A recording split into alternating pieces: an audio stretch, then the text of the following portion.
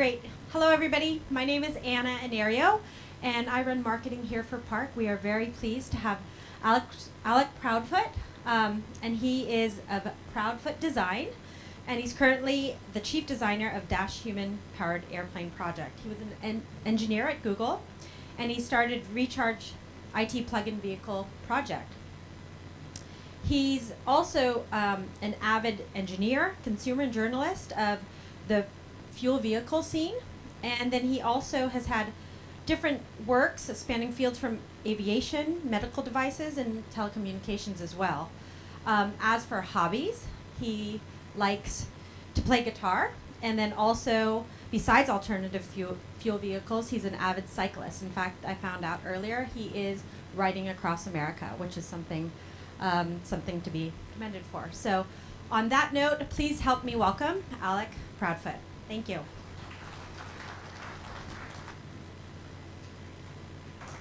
Hello. Can everybody hear me okay? Okay. One second. So like she said, I'm Alec Proudfoot, chief designer of the DaSH human-powered airplane project, among other things. We had our first flight the end of 2015 at Half Moon Bay. So here's a couple of pictures of that flight. I was the pilot. And I'm going to show a little video. You've seen lots of video as you walked in, but oops, that's the wrong video. And that's supposed to have this queued up. Let's hope that it works. So I thought this first flight was going to be maybe a little 20-meter hop. I was going to be happy with that. And when I actually took off, I found that it flew really easily. So I felt like I could go the rest of the length of the runway. We're about a third of the way down the Half Moon Bay runway. But you'll see I wasn't able to do that. You notice that I start to kind of porpoise here a little bit. And I realized that was pilot-induced oscillation, and I actually told myself that I was flying it. I let off on the stick, and you'll see that the plane actually trims out really nicely.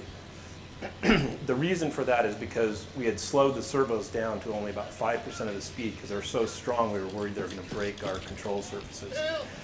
That break did not happen because of the servo, but because of a problem with the mount, and I'll talk about that later. We eventually fixed it for all the rest of our flights. There's so much lateral stability in the airplane, I didn't even notice that it had happened, and everybody's yelling at me to stop, so I just stopped pedaling and landed.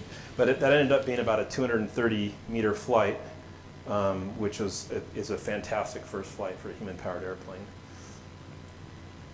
Okay, now we'll get into back to present. So the motivation for the project, I'll go for the motivation for the project, a very brief history of human-powered airplanes. I tend to spend too much time on that, so I'll try to go quickly. Then we'll talk about the design considerations, the materials, the specifications, why we came up with the airplane that we came up with. We'll go over construction. I'm probably going to have to go through that pretty quickly because we have a limited amount of time.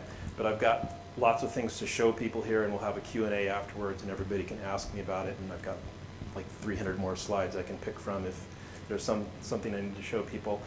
And then we'll do some more flight highlights and videos and talk about the testing that we've done so far, and then Q&A. So why did I do this? It was basically just for fun. I had started something called the Google Workshops that were for Google employees to do their own projects at Google, and we just moved into a much bigger space, and I thought I should do some cool project for that. In the end, we didn't actually use the Google Workshops at all to build this, but we did use some buildings that Google graciously donated that they just acquired and hadn't kitted out yet, and so we kind of moved from building to building, working to build this. I just wanted to have fun designing and building it, and then if it flew, have fun flying it. People often ask me, is there any practical purpose to this? I think it's a great way to try to, do a lot with a little and to learn about doing things efficiently. But there isn't any real great practical experience, but it turns out that there's a class of airplanes that people are trying to build right now called stratospheric solar airplanes that are very, very similar in terms of the structure, size, weight of these airplanes. So maybe we can talk about that in Q&A. So just going back in history a little bit, This is the Gossamer Condor, who the plane that first won the Kramer Prize, and I'll talk about what that was in a minute. This was happening in the mid-70s when I was interested in human-powered flight, and at that same time I was in high school and I found this book, and I was able, oh, there we go, and look at the equations inside, and it's like, hey, this doesn't look like that's that tough. This is something that I ought to be able to do. So I was kind of thinking about this for a long time. Then fast forward 10 years or 8 years later, I was working after college at AeroVironment. It was started by Paul McCready, the guy who designed the Gossamer Condor and Gossamer Albatross. And we built the Impact EV, which is sort of the grandfather of all the EVs out there. Tesla, which is just next door to us here, the Nissan Leaf, the GM Volt and Bolt, all of those cars sort of owe their heritage to this car, sort of the first modern AC-induction EV. While we were working on this at AeroVironment in their Simi Valley facility, this airplane was hanging over our head. There was a ceiling maybe twice as high as the ceiling is here, and we were working like these 16, 18, 20-hour days to get the car done for the LA Auto Show, but we were always saying we got to take that thing down one weekend and fix it up and go out and fly it. So that was kind of in the back of my mind.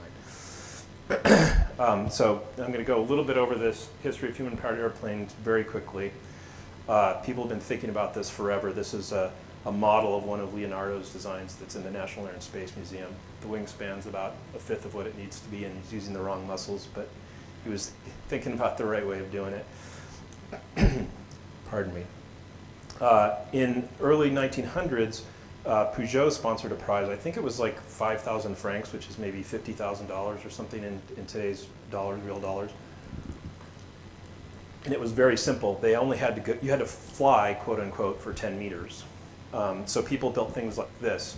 A bicycle at a zero angle of attack with some spring-loaded button. Guy would ride really, really fast, hit the button, and then pray and hope that he didn't crash after he hopped in the air. It took about 10 years, and somebody did eventually win this. I don't think this is necessarily the one that won, but this is an example of the kind of things that people were building. Then, in the late 50s, Henry Kramer, who was a British industrialist who was interested in physical fitness and aviation, decided to put up a prize to try to have real man-powered flight happen. And real man-powered flight for him and for the Royal Aeronautics Society, who set up the prize, was controlled flight. And they proved that it was controlled flight by making you have to do a figure 8 around pylons that were separated by half a mile. So in the air, maybe you would be flying 1.2, 1.3 miles. And so immediately in 1960, people started building airplanes. This Sunpac is the first airplane that successfully took off and flew under its own. This over here, there's a big bicycle wheel there. For some reason, the first 5 or 10 years when people were building these, mostly in Great Britain, at first the prize was only for people in England. Then it was expanded worldwide. It started out as a 5,000-pound prize, and then they kept raising it, and they opened it up to the whole world. So eventually it was a 50,000-pound prize, which at the time was the biggest prize around. But anyway, the people in England the first few years, they thought that they needed to have like the acceleration of the bike wheel to be able to take off. They didn't trust that the thrust from the prop was going to be enough to take off. It turns out that was just a big waste of weight and momentum, and you don't need that. This is another, what was a successful airplane, but it's really interesting to note how intricate it is. It's based on sort of wooden sailplane design. It's an all-wood design. It's got wood leading edge. The spar is wood, and just lots and lots and lots of work went into that. This is a picture of it flying. It was the first human-powered airplane to fly for a kilometer. I'm skipping over some slides, so I'm going to skip over some videos and stuff because we don't have enough time. Meanwhile, and there was lots of other airplanes. There was planes in Japan, lots of planes in England. People got up to the point where an airplane that looked similar to where was it? To this one, built in Japan, actually flew for over a mile and was able to start doing 90-degree turns. These airplanes had a big difficulty in turning because they're very light, and the adverse yaw of having ailerons caused these things to really not turn very well.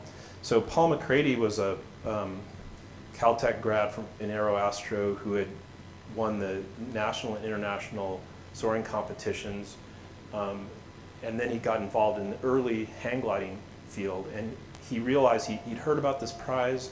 He was going on a vacation, driving around, thinking about it, and he realized that the power that a hang took was about a horsepower, powered by gravity as it was flying along. And if you increased the span 3 times, but kept the weight the same, that would go down to about 1/3 of a horsepower, which is what a really fit cyclist could put out for 5 or 10 minutes and be able to fly. So he did something completely different. I mean, you can see how different this airplane looks. There's just a few aluminum ribs, single surface, kind of ratty looking, not even taut. It's a weird design. It's a canard airplane. The pilot's out in the breeze. They put it together in like a weekend and then rebuilt it out in the desert a week later, and it immediately flew for minutes at a time. Had a lot more wing area than those other airplanes, so it flew slower. And it's hard to see, but there's lots of little wires both on the top and the bottom here. That's why the spar is so minimal, because most of the lift load is taken up by the wires. And they were able to get away with that because there's so much more wing area. Their cruise speed was slower. Now we're talking about the difference between 10 miles an hour and 20 miles an hour. But that makes a huge difference in the amount of drag, which goes with the square of speed, and the power, which goes with the cube of speed that those wires were taking up. So they could get away with this kind of design. Eventually, they basically flew every day multiple times. They had over 400 flights. McCready thought they could win the prize in a month or 6 weeks. It took almost exactly a year, but they ended up having double surface airfoil. They put a fairing around the pilot. They came close several times, and then eventually they won the prize. And I'm not going to show that video either. And then Kramer said, okay, well, 17 years to win from 60 to 77, so let's make another prize that's way harder, that's going to take another 15 years. Let's give a 100,000-pound prize, that's about 500,000 in today's dollars, to fly across the English Channel. And these guys were really good at building airplanes. Carbon fiber was just coming out, so they switched to carbon fiber for the spar. That let them get rid of about half of the wires. They could fly a little bit faster. They got a more efficient propeller. And within 2 years, on their first try, they flew across the English Channel. There's a lot of, I could spend 5 minutes on that flight, but I don't have time. This is before landing in France. Just a minute or so after this picture was taken, when it landed, one of the people on the other side reached up to hold one of the wires and snapped the wing. And that gives you an idea of how fragile these airplanes have to be or can be in order to be able to fly. Then Kramer had a speed prize, and this is the airplane I talked about earlier. There was a contest where you could store energy, human power, with human power for 5 minutes, and then add that to human power while you were flying around a triangular course, I believe. And a team from MIT and these guys kept ping-ponging back and forth, setting a new record. And then this guy built an all-human powered airplane that beat both of them, which is pretty amazing. So the guys from MIT decided, let's build the ultimate human-powered airplane. And they built their own challenge. It wasn't for a contest or a prize. They got sponsors, UTC, Michelob, a bunch of other people. And they wanted to recreate the myth of Daedalus and Icarus. So they built 3 airplanes, 1 prototype and 2 competition planes, if you want to call them that. They did a bunch of testing in the desert. This is out in the desert near Edwards. And then they went out and waited for about a month and a half for the right weather. And they had 5 different pilots, and it just happened to be the one Greek pilot was the one that was there when the weather was trained up when the weather got good. And they did it on their first try. But the interesting thing is, it was 115 kilometers, so about 72 miles, and just under 4 hours duration. That's still the record for human-powered flight. It was from Crete to the southern island of Santorini, and there was a lot of wind on that island when they got there. And he was trying to sort of force it onto the beach, and all of a sudden the tail boom and then the wing cracked and collapsed, and the whole thing fell into the water just a few feet off of the shore, so sort of creating the flight of both Icarus and Daedalus in the same. But everybody was, the pilot was fine, everybody was really happy, and like I said, that record still stands. These days, there's this thing called Birdman Rally in Japan. They take off from this 10-meter platform. It's quite dramatic, especially when they have an airplane that doesn't fly very well and it plunges into the ground. And they have contests where they go 500 meters out and back, a speed contest, and there was about 10 or 12 airplanes built for that, and there's about 20 airplanes built for the distance competition. This lake's maybe 2.5 times the size of Lake Tahoe, and it's in the middle of Honshu, the main island of Japan. And the record for this is, over all the years, has been a 38-kilometer long flight. They build airplanes that look just as good as the Daedalus, but I think the year I was there, it was 100% humidity and about 100 degrees Fahrenheit. And so I think that's the reason. I think it's actually not an airplane performance issue, it's a pilot performance issue that nobody in this contest is actually farther. And then the last thing I want to mention about human-powered history is there was this thing called the Sikorsky Prize for human-powered helicopter. And it's only to hover for 1 minute, get up to 10 feet and stay in a 30-foot by 30-foot box. And that sounds like, oh, that must be easy compared to flying for 4 hours. But helicopter flying in their wake, it's kind of the difference between, climbing up or walking up a shallow ramp versus going up one of those ropes in the gym. It's just a lot harder problem, and they had to build these things very, very light for them to even take off at all. For many years, this contest was in play for like 30 years. People had flown an inch or two off the ground for a few seconds, and then finally a team from Maryland and this team from Canada built these huge quadcopters that started to fly many feet in the air and for many seconds and minutes until they eventually won the prize. I recommend looking these up on YouTube later and watching the videos, including the crashes sometimes that it had from height, which were pretty dramatic. Okay, so now let's talk about DaSH and the design of DaSH. I'm going to talk about design considerations. Basically, we had to set up some constraints here. Some of them are, set by physics, and some of them are just our own constraints. I wanted to keep it simple, and DaSH actually stands for Dead Simple Human-Powered Airplane. It's an acronym. And I wanted to design it so that I could transport it. Like the Gossamer Condor and Gossamer Albatross were built and then they just stayed in a gigantic hangar. We didn't have a gigantic hangar, so we wanted to be able to put it in some sort of trailer and take it around and fly it in different places. And I wanted to build it to 2.5 Gs. Daedalus, which broke at the end of the flight, was at 1.75 Gs. So that means that our airplane is going to be heavier than Daedalus, but it is still within the realm of possibility that we didn't have to make it so heavy that it wasn't flyable. Another thing I wanted to mention here, flight time. I wanted a normal person to be able to fly for a couple minutes. I'll show you a graph of human power in a second. And an athletic cyclist to fly longer, many minutes or hours like Daedalus was able to do. And then cost the same or less than a moderately expensive luxury car. I ended up starting to call this my Tesla. In the end, it ended up being like my 2 Teslas. But actually, I mean, compared to the price of some of these other ones, the fact that we had all volunteer labor and we used the recommendations of a lot of people that had done this before, we were able to do it for a pretty cheap price. The Daedalus project was a multi-million-dollar project in today's dollars. So I'm not going to read this whole slide, but keep it simple. I already talked about that. It's relative low-speed aerodynamics are pretty basic. It's equations. You don't have to use a lot of complicated, computer fluid dynamics or anything like that. But the thing I wanted to emphasize is this one right here. Get advice from HPA pioneers. So the AeroVelo guys that did that human-powered helicopter and also a human-powered ornithopter, look that up on YouTube. They gave us tons of advice. I'll show a tool in a minute that we used that was basically their design.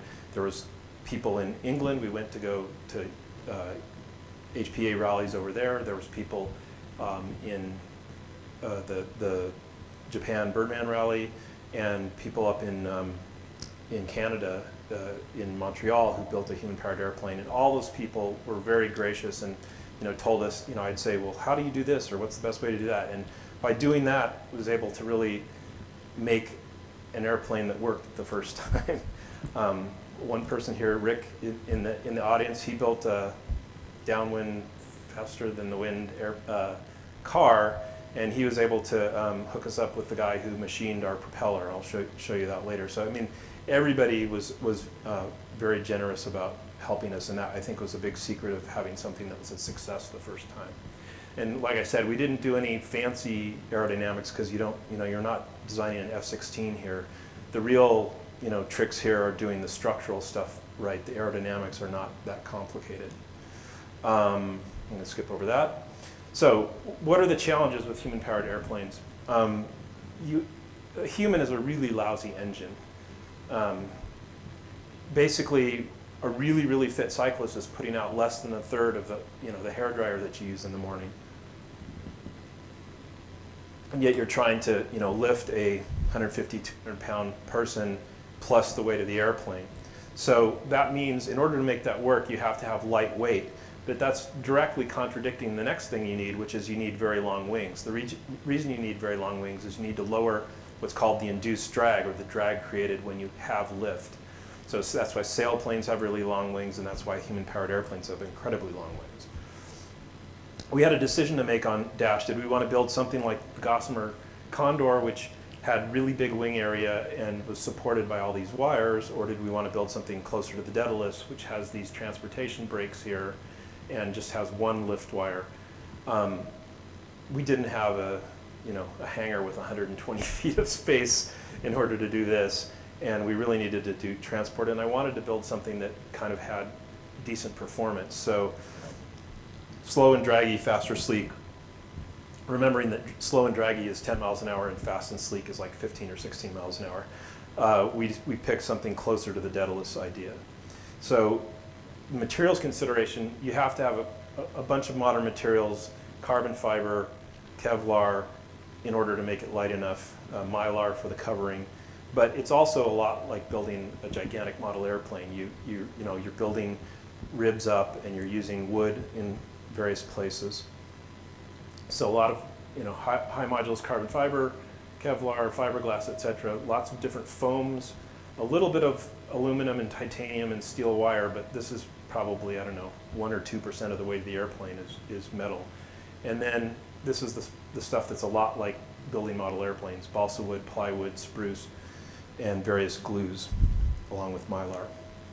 So I started out with a spreadsheet in Google Docs that was about 3 cells. It was like the 3 basic aerodynamic equations, and then it sort of turned into this massive spreadsheet with an altitude model and a weight estimation model based on this paper that the Daedalus guys did by Juan Cruz.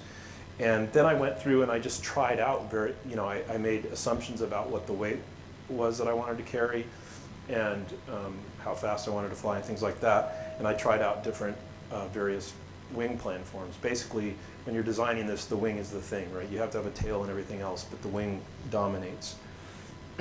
Later, I was able to come up with a graph showing how I picked what I did just by kind of plugging in numbers and looking at the results. This is a graph showing wingspan in meters, and this is power. This is for the heaviest pilot we designed for 90 kilograms, about a 200-pound pilot, which just happens to be about what I am. And for that pilot, 300 watts is something that a really in-shape pilot could do for a long period of time. You'll notice that this is for a lot of different wing areas. We ended up in between 35 and 45, sort of between 35 and 40. So we're sort of the red or kind of orange curve here. But they all kind of converge on the same answer. In order to get below 300 watts, you have to have a wingspan of about 33, 34 meters. That's about 110 feet. It's a huge wingspan.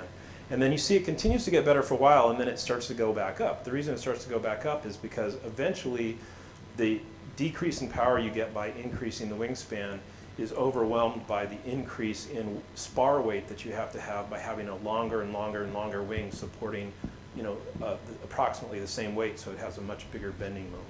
So the max out here somewhere around 40, 45 meters. This is just a visualization of what's happening with induced drag. The drag when you create lift is basically high pressure on the bottom leaking over to the low pressure on the top and creating this big vortex on each wingtip, and that's all wasted energy. The longer and thinner the wing is, the smaller that vortex is. So when we first designed this thing, I did the spreadsheet, I made a bunch of little hand-based sketches like this. Eventually we did finite element analysis in SolidWorks, but I didn't want to spend the time to do detailed drawings of the entire thing, or detailed models of the entire thing that I could pull drawings off, because basically we're just building tubes. So from the finite element results, we basically made some templates and then we iterated with finite element and came up with the dimensions and everything. And then we just did it by hand and sent that to this carbon fiber tube manufacturer in New Zealand that built the tubes for us. Eventually I did build a solid model. That's what it looks like. And then this gives you a good idea of what the plane itself looks like. So it's a lot like Daedalus. We have a bigger wing area, which makes it slightly lower power, but also fly a little bit slower. It has 4 transportation brakes, so 5 main wing sections. To try to keep it simple as part of the DaSH concept, we have constant chord tail ribs and constant chord for the middle 3 sections. So the center and the 2 middle sections have constant chord. So basically we could just pop out the same rib over and over again to have a little bit of economy of scale. But then in order to have an efficient airplane, you have to have taper at some point so that you can get close to an elliptical lift distribution. So the outer wing panels have taper, so every one of these ribs is unique. And then I figured that 33.3 meters was maybe enough to fly, but I wanted to maybe be able to lower the drag even more. So we made a wingtip extension you could plug on that added another 3 meters.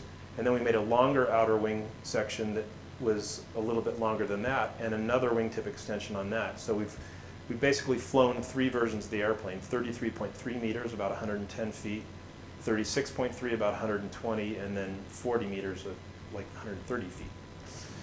And each time you're dropping about 15 or 20 watts of power needed, but you're also making the wing a little bit weaker. Oh, and this lift wire here, one thing to mention about this, it adds about 8 watts of drag, just from the drag of the wire, but you save about 8 kilograms of weight in the middle, and it's about 3.5 watts per kilogram that it takes to fly extra weight. So about 30 watts is saved by having about 8 watts of drag from that lift wire. This gives you an idea of how big the airplane is. This is our shortest wingspan version of DaSH, and this is a 737 that you're all probably familiar with. This weighs about 45 kilograms, or about 100 pounds, and this weighs about 70,000 pounds. This is just a CAD model of the main spar. Later you can come look at these and you can see a cross-section of one of the spars. There's 2 torsion layers that are at 68-degree angles. Most optimum would be 45, but this had to do with how the spars were built. Thin, so this is about 0.4 millimeters thickness. And then there's a bunch of spar caps going longitudinally along the span. That's the nice thing about carbon fiber is you can tailor it to be strong in the direction that you want to. So we go from, if we go back to this picture, 8 layers of spar cap in the middle, and then we taper it by tapering the number of layers. So 8, 7, 6, 4, 2, 1 by the time we get out to the tip. And the other thing to notice about this is this shape. This is the shape under 1 G of loading. We have a 2-axis airplane. It's got a vertical tail and a horizontal tail. We don't have ailerons because ailerons don't work very well in this case anyway, and they add weight and complexity. So just like a radio control model, if any of you have ever flown one of these, you can fly with just the rudder. The rudder basically kicks the wing over like this, and now this has a higher angle of attack and this has a lower angle of attack. So it has what's called yaw roll coupling, where it kind of rolls like this. It's very kind of slow wallowing turn, but it still handles okay. It's kind of an unusual airplane to fly because this is about 5 or 10 times slower than the pitch, which is really, really twitchy. And you'll see, I'm going to show you a video of a crash we had that was a result of how twitchy it is in pitch. And this is finite element analysis results. Every notch here is where the spar cap is changing, and then this is where the lift wire is taking up most of the load. This gives you an idea of how light. This is one 6.7 meter wing spar that I'm balancing on one finger. But it's got to be light, right? Because the entire airplane weighs about 100 pounds. about half the way to the pilot. We did find out element on some other parts. This is one of the few aluminum parts. This is the lift wire clamp that the lift wire attaches to. It gets glued and lashed to the wing. This is that part, partly machined on a 4-axis mill. And this is kind of a fun video. This is our second prototype prop. We built it just as a practice thing, but then it looked like it might be a decent prop. But the engineered prop spar that we had that had spar caps in it and was designed to take the load wasn't ready yet, so we used carbon fiber ski poles that were the same size. And this is what happened. You know it can't be good when I say something like that.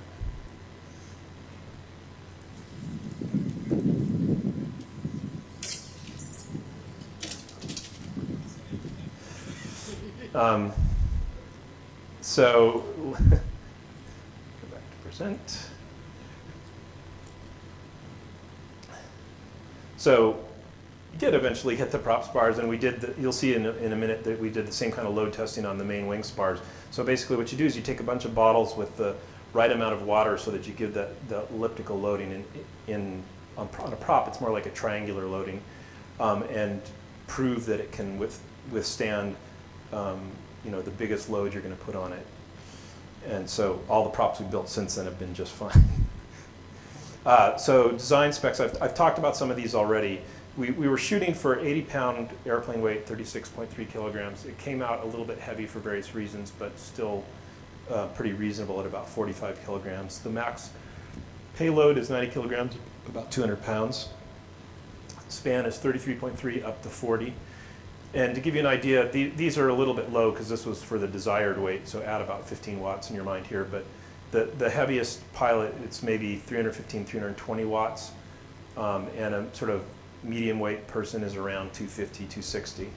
I don't know how much that means to people. Some of you, I assume, are cyclists. But it's a pretty brisk cycling load, but it's doable if you're in good shape. And it's doable for a short period of time, even if you're not a heavy cyclist. And this shows that. This is sort of a semi-log plot. If we did this on a linear plot, the curves would look almost straight down and then straight across. So we're expanding this part. And this is the anaerobic region where people are basically using up the ATP in their muscles. And this is the aerobic part where basically you can put out the same amount of power for very long periods of time. But you notice, and we tested, this is a graph with, I don't know, 6 or 8 people on it. We tested it over 30 people doing time trials, about a 30-minute time trial. And your average Joe, like if you're not cycling much, this is probably how you would do, like these people here. So they could fly the airplane for like 25 seconds or 20 seconds or something like that. I guess it's 15 seconds because this is in minutes. And that's forgetting the fact that you have to actually accelerate the plane to take off to begin with. But then there's other people over here, like these people, that actually can fly for a decent amount of time. This happens to be one of my tests, this dark blue one, and back then I was in better shape and lighter than I am now, and I should have been able to fly the plane for somewhere between 5 and 10 minutes. The longest flight I've actually done is just under 2 minutes and about 630 meters so far. This is the graph of our best pilot so far, who's always flown our longest flight every time we've gone to fly. And you can see he's going to flatten out the asymptote here above 4 watts per kilogram. And our airplane takes, depending on which wingtips it has on it, 3.3 to 3.5 watts per kilogram. So you can see that as long as he's rested and has enough food and water, he ought to be able to fly this plane for a long period of time. So I'm going to go over the construction details really quickly because I don't want to run too long. And then I'm going to show a couple more videos, and then we'll open it up to questions and go from there. First thing we did was build tables, because it's really important to have big tables to build these wings on. Then we built some propeller blades. This was a 10-foot diameter. Then we went up to a 12-foot diameter to get a couple efficiency points better, and we hot wire cut these out. This is the same one that you saw breaking, the shaft breaking on earlier. And then we realized that these were too heavy because they had a really big cord. So these weighed about 750 grams each. We wanted the whole prop to weigh about 1 kilogram. So we changed the design rotational speed of the prop and came up with something that's much narrower. This is some graphics and a test run on the machining. And then this is the actual pieces machined. You see, we even went to the level of machining little pockets in the thick part to save a little bit of weight. That saved about 50 grams per blade. This is just a few pictures of this in process. You can see the prop spar here, and then when it gets too thin up here, there's just a spar cap by itself on each side.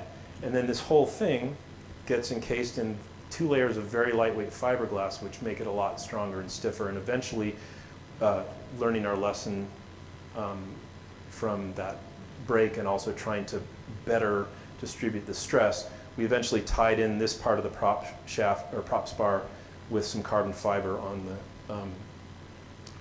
the fiberglass there. But here you can see those the spar caps that are kind of there.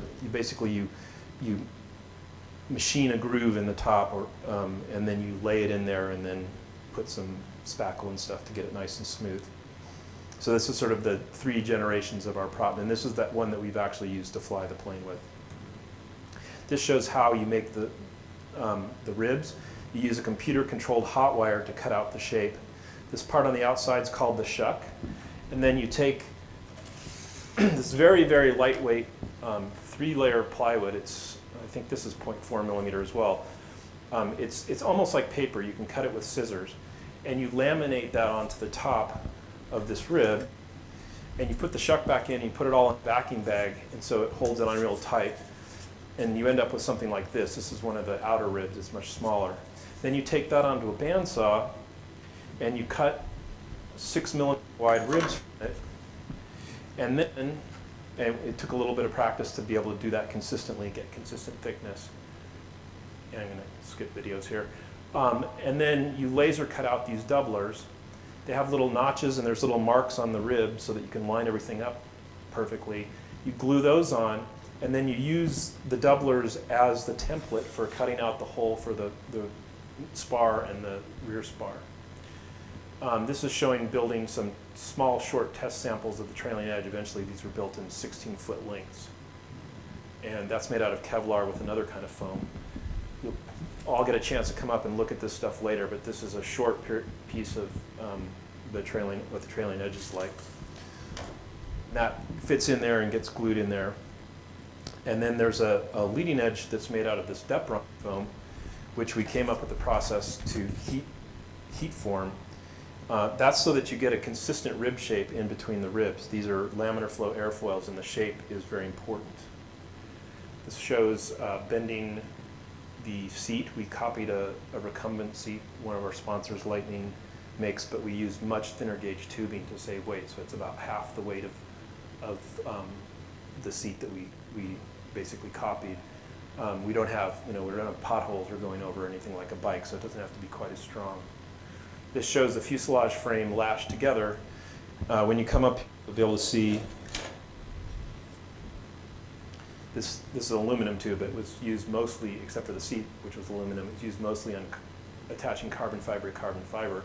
It's a way to build a really strong joint on tubes that are so thin that if you just glue them together, there's no area for the glue to hold, so there's no strength. So instead, you just tack glue them together, and then you lash this. It's kind of like in the Boy Scouts or something. I was never in the Boy Scouts, but it seems like you use stick and twine to lash things together. But you're using this high-tech fiber, and then you infuse it with epoxy. It makes an incredibly strong joint that weighs almost nothing. We had to clean out the inside of the tubes for all the release agent so that we could put these things called biscuits inside. Because these tubes are so thin, even though they're very, very strong in bending, you could get to the point where they would locally buckle. So the example I like to use is a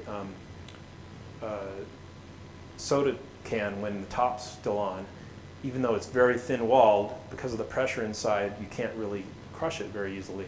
But as soon as you pop that top and drink a little, it's very easy to crush it from the outside. So these things were doing the same kind of job. And we practiced doing it in a clear plastic thing just so we could develop the tools.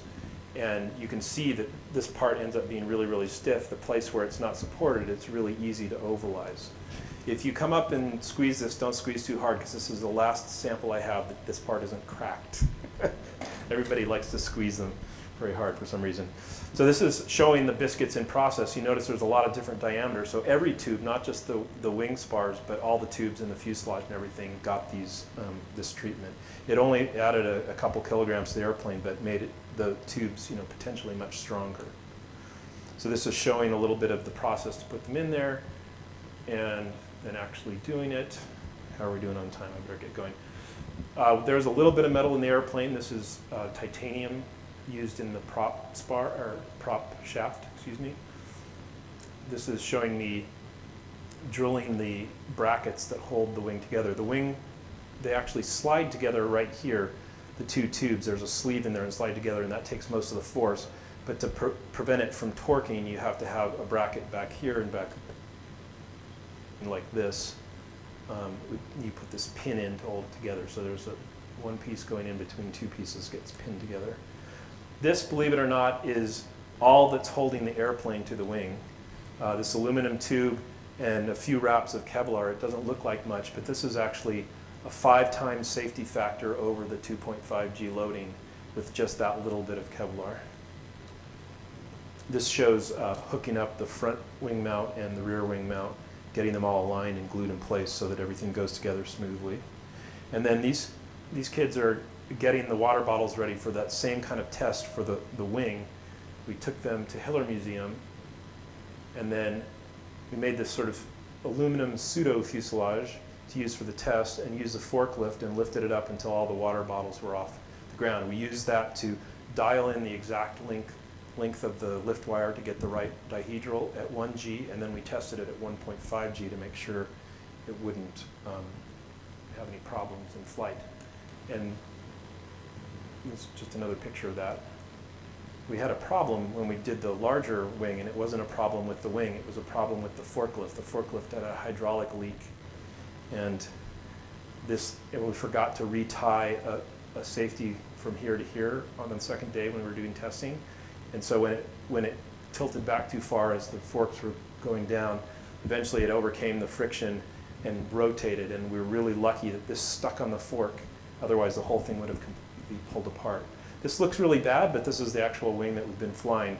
It kind of zippered apart, but it only took a few 100 grams of extra weight with extra doublers and stuff. It all kind of went back together like puzzle pieces. I'm going to skip forward really quickly so we can get a couple more videos in here before questions. This is the heat bath we used to form the leading edge. This is the leading edge of one of the tail surfaces. This is putting a adhesive mylar on top of the Depron on the leading edge so that it would have a nice smooth surface for the laminar flow. And then this is a series of slides showing us putting the mylar on the rest of the wing. So you tape it on the front. There's a contact cement on each of these thin little wood pieces on the ribs and on the back here, and that's heat activated with an iron. And then you use an iron on all the wrinkles in the middle, and it's amazing how smooth it gets. I don't know if this one is really unwrinkly right now or not. It's pretty good. There's a couple wrinkles in here, but it makes a really nice smooth surface. You can see there's some wrinkles in this bay, but if we just took an iron over that again, it would make it nice and smooth. This gives you an idea of how light this is. When you come in and look at this later, please pick it up by here. Don't try to pick it up by this, because if you do, you'll potentially break the trailing edge. These things are very somewhat delicate. Also, if you get a look at the prop, the trailing edge is a little bit sharp on the prop, so just be careful. We went back to Hiller Museum. They were very gracious to let us do this, and did a test assembly when we had most of the parts done. A few things like the fuselage fairing and the real wheel bracket weren't done, but most of the plane was done. And just a few more pictures here. I'm going to go real quick. This is some of the repair. This is building the fuselage fairing. And at the tub at the bottom, we wanted to have a molded nose, but we ran out of time, so our nose is a little bit lumpy, and we're going to fix that at some point, and that'll save us a few watts of drag. That's the finished fuselage.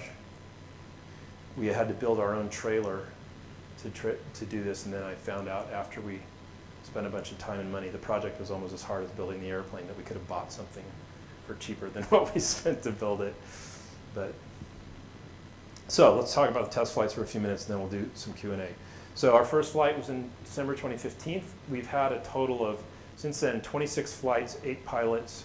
We've done about 15 kilometers total distance and 35 minutes duration. Our longest flight is basically the full length of the Moffett runway, the shorter of the 2 Moffett runways. And we're ready to go to the desert, and then we had this problem in our last flight in December that we fixed the damage from, and we're still tweaking the design before we start flying again, hopefully in the next month or 2. So that's out of place. That's not where it's supposed to be. But anyway, we have a test rig and a flight simulator with accurate dynamics for the airplane, which proved to be really good for training the pilots.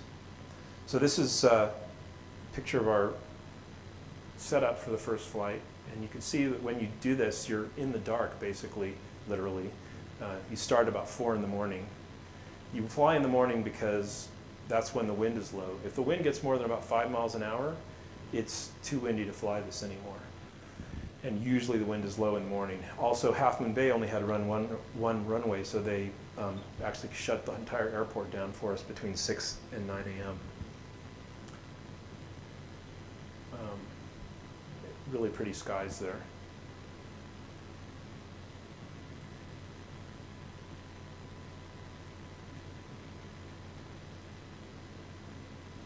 And I'm going to skip showing another video.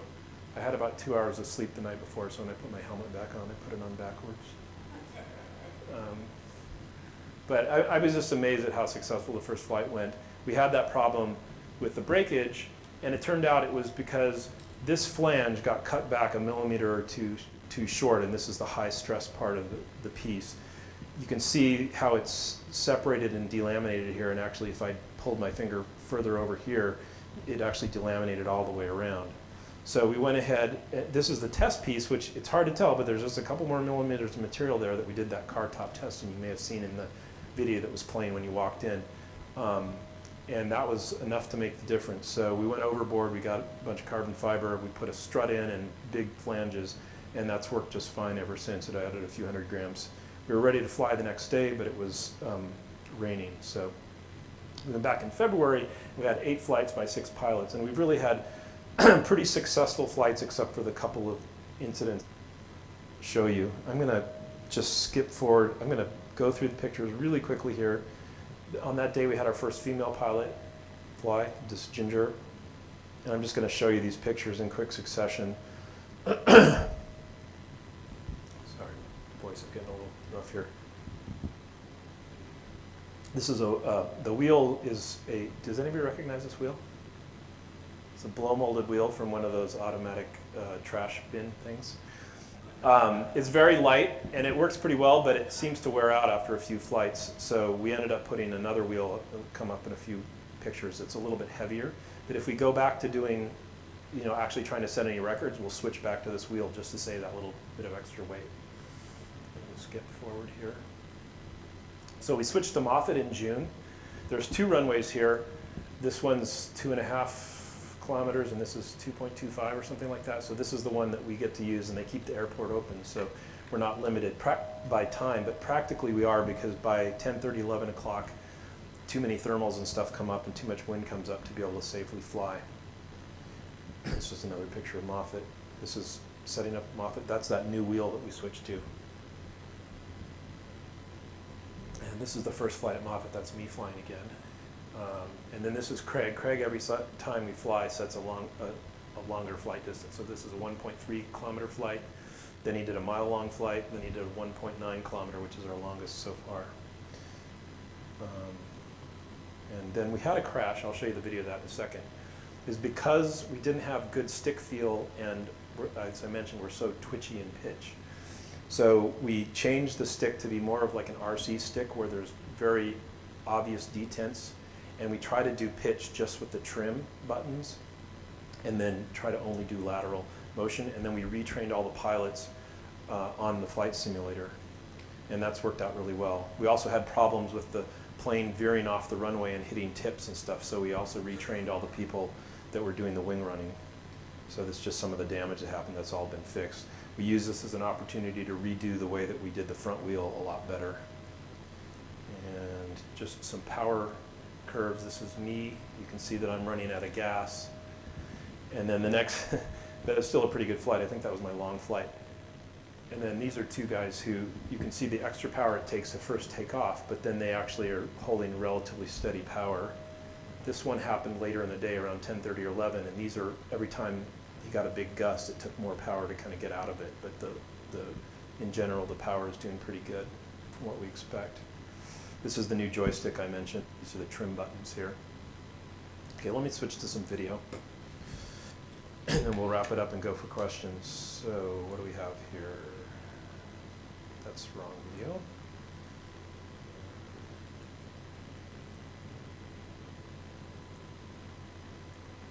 Sorry about this. There we go. So this is just, I really like the sky here, and this is one of Craig's long flights. I think this is the mile-long flight, perhaps. Just gives you a sense of how it works. So there's two people that run with the wing, and as the wing starts to lift up, they're holding on to cords. They sort of let those cords slide through their hands, and eventually they let go. And then you'll notice that there's people following on bikes. Now this is one of the people following on the bikes is actually taking a video, and this is the person on the other wing. And they're basically prepared when he gets ready to land. Usually he'll tell him, and we also have radio communications going. They'll ride up as close as they can. They throw the bike down on the ground, and then they run to go catch that, because we only have a main gear and a front gear. We don't have tricycle gear. We don't have any way of preventing the wings from hitting once the plane slows down. So we have to, we're counting on people catching that on time. And for some reason, in the middle of our test flights, we got pretty bad at that for a while, and then we got better at it later with more training. This is pretty much what it looks like when people fly. I'll show you a couple other perspectives. You can, a few other things to notice here is how floppy and wobbly this is, and it looks like maybe there's something wrong, but that's basically from the pedaling cadence of the pilot, and if you make things any less floppy than this, you're making it too heavy. Let's show one thing to check out. If you go, I meant to do a slide of this with the link, but if you go to my YouTube channel, if you just search on DaSH human-powered airplane on YouTube, and my channel, there's a link to playlists, and there's some 3D videos which are a lot of fun. When you do them on a laptop like this, you basically can pull it around to see the three-dimensional video. On your phone, you can actually turn like this or use a VR headset. So you can see me kind of huffing and puffing in the background. You can see this guy just let go of the cable there, and you can also kind of get an idea of what a pilot's eye view is. Now I'm in the air now. I don't know why we lost sound, but for some reason we lost sound. But you can hear when the wheel stops. There we go. You could have heard when the wheel stopped being on the ground and when I was flying. You can also tell by looking back at my shadow and seeing that there's light underneath my shadow. I'm going to go switch to just one more perspective here, and then I'll show you the crash video very quickly. This is just a different perspective showing up close so you get a better idea of what it looks like pedaling in the cockpit. You can see he's getting ready. He just let go of the cable. Can't remember which flight this was. I think this is a flight of, I don't know, 300 or 400 meters. It's not my longest flight. But you can see everything kind of bounces around there. And we have cameras in a lot of different places recording stuff, which is pretty important for some of the problems we've had. We've been able to figure some of those things out. I'll show you the crash in just a second. Okay, that one. And see if I can find that. Are we good on time? Just about right. Okay. So, what happened here is he was focusing on staying lined up laterally, and he accidentally put a little bit of down elevator. There's another shot we have, but I don't have time to show it. It's actually down the wing where you can see that it basically slight down elevator is commanded, and it never changes. It never changes back to up because he was concentrating too much on the center line and not on the horizon. But a big part of that problem was because the stick we had then just didn't have good stick feel. They're very weak centering spring. So we fixed that with this stick problem that I showed you. And then I don't know why I'm leaving you with two two videos of failures here, but remember, we've flown successfully 26 times. This is what happened when we tried to fly at the end of, we had frost problems on the wing, and it was heavy, and we tried for a long time to dry it off. And also, I was heavier, and we had a little bit more gear, and the wing just never, yeah. So it turns out, and you notice right here, it's a little bit weird because of the video. Maybe let me see, pause it. It's hard to show. Let me just play it back again. You notice these things sticking out the back here? That was because the flight before was with a 40-meter wing, which is torsionally less stiff, and we had this weird thing where right as I was landing, the wing started doing this weird torsion, and we're like, whoa, that's not good. Let's go back to the safe wing that we've flown 24 other times, and we'll put on these sticks so that we can do an angular measurement and stick these cameras here so that we can make a very careful angular measurement just to make sure there's no problem with the regular wing that we've been using, but then we did have a problem. And so we're in the middle. It's taken a long time for various reasons, but we're in the middle of analyzing this with software to analyze aeroelasticity, and we're getting close to getting the answer, and we're probably going to make some aerodynamic changes to the wingtip to unload the wing a little bit from what it was. We might have to do some strengthening in the spar on the center wing section, but I don't think so because we had 26 other successful flights where this wasn't a problem. So I think it's some weird interaction with having extra weight on all along the wing with the frost, and we'll figure that out and get it fixed. And once we do that, the previous flight we had the week before this was the full length of the Moffett runway. We're getting ready to go down to Edwards Air Force Base area and fly much longer flights there because we're basically out of room. And there we'll get a chance to do, we know the wing is very responsive in turning because we've done, S-turns on the runway and stuff, but we'll be able to get a chance to do actual, 90 and 180 degree turns and, I don't know, recreate the Kramer course or do circles or triangles and stuff like that. So that's what I have for now. I want to wrap up there so we have a chance for questions. I've got tons of other slides I could show, but.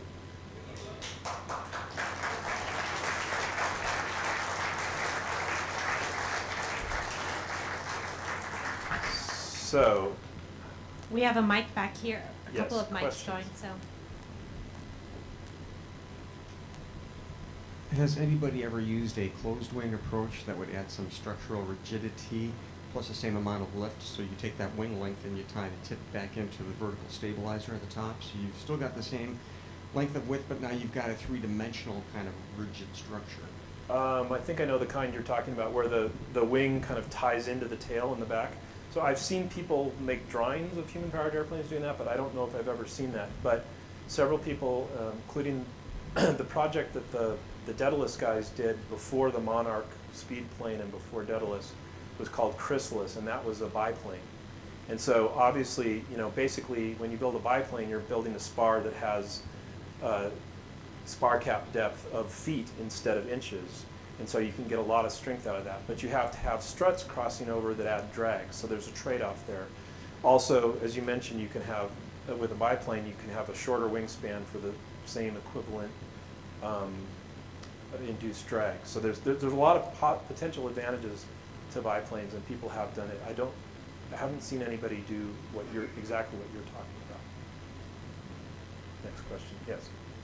I know you had the issue of transportation brakes in the spar.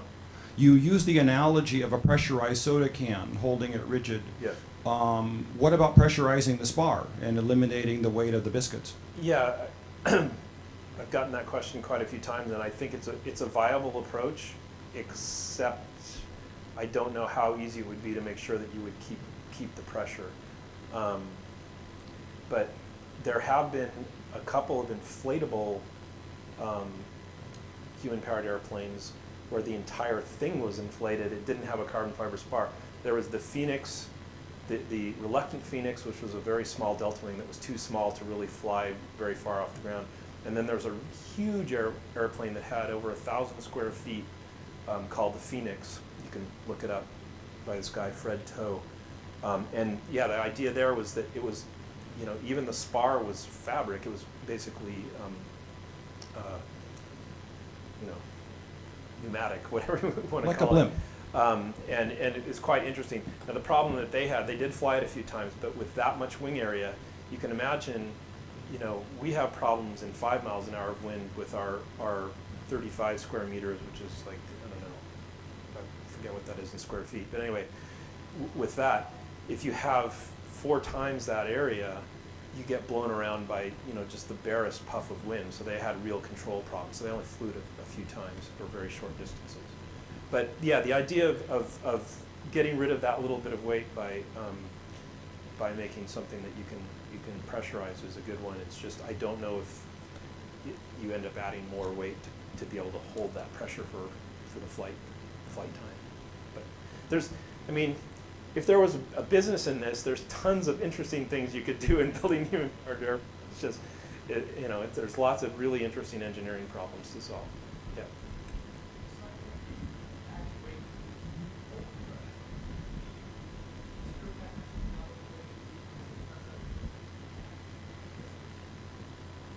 No, because I didn't actually try to design that or anything. But that's a good question. That makes me think of another thing that's interesting, though.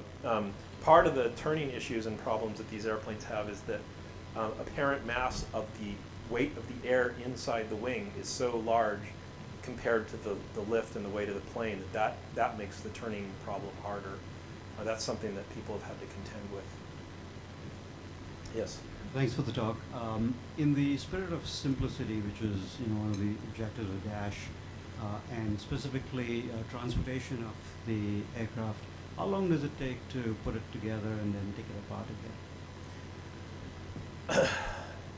We've gotten better as we've gone along. I think we've got it down to probably, what do you think, Linda, 45 minutes? When we have a full crew that's trained up, and we've been doing it recently, maybe it takes 45 minutes to put it together, and a little bit less than that to take it apart. It depends, you know, sometimes when we're out in the field, I kind of skipped over it, but we had problems one time with the front wheel. And we have a bunch of tools out and stuff like that. It takes longer to pack stuff up. But if everything's going well, it's maybe 45 minutes to put it together and half an hour to take it back apart.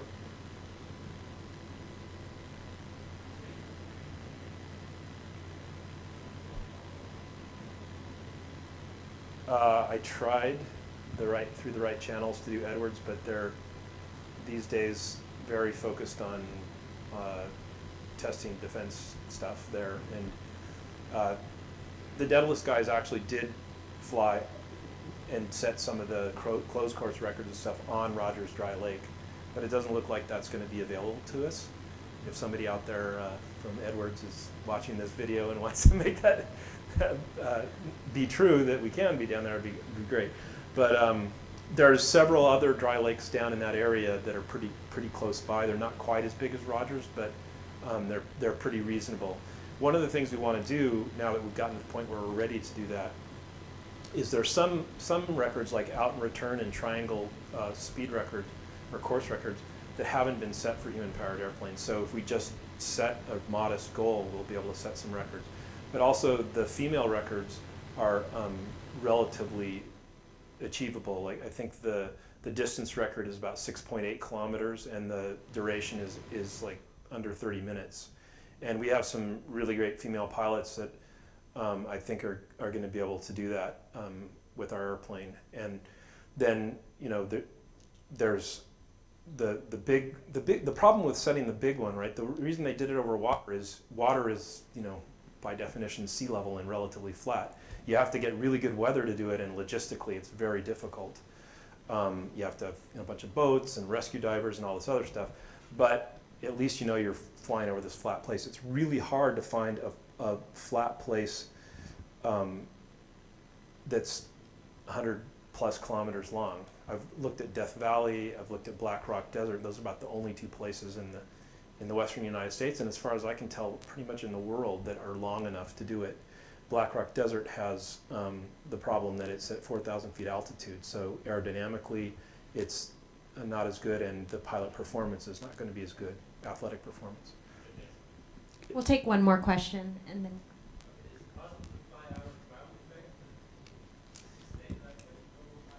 Yeah, I only showed one picture of, and I didn't show any video. Okay, I'll do that.